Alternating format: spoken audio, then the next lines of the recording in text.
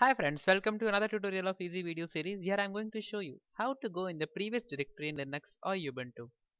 Remember friends, whenever you wish to go in the previous directory that you last came in, just type cd space minus.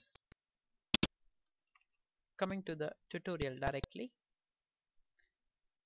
Um, like I have a documents directory here, I will go in the documents directory.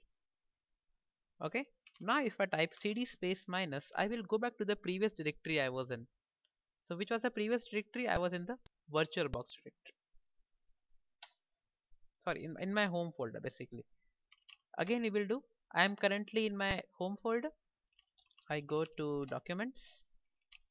My present working directory becomes the documents folder. So what was my previous? The home folder.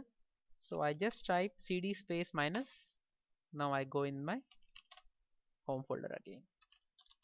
Let's go to documents, and I have another folder here, M. Okay, so which was the previous directory taken by B? So cd minus, that is a document directory. Now I'm in my document directory.